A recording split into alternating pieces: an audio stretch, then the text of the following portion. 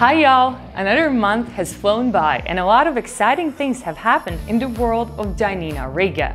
New employees have joined and Dyninno Group as a whole keeps on expanding. We have several new offices opening in Sao Paulo, Brazil, New York, USA, Ho Chi Minh, Vietnam, Istanbul, Turkey, and Tashkent, Uzbekistan. We have a lot of exciting projects more to come, but enough about work.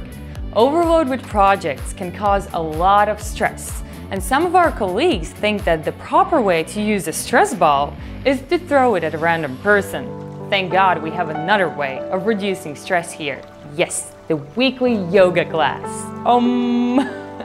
When I asked the yoga guru if she can teach me, she asked me how flexible I am. I told her I could make it on Thursdays, but I guess she meant something else.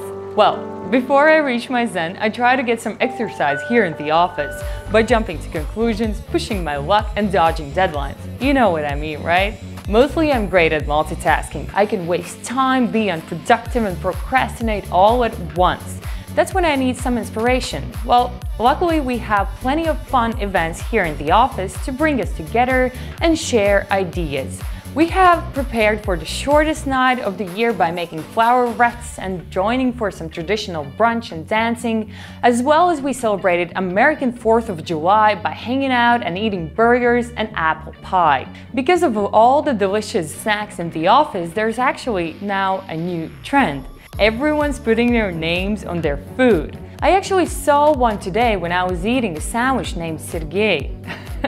Well, anyways, working for Dyninno Riga is never boring. I wish y'all a productive and positive upcoming month with Dyna family.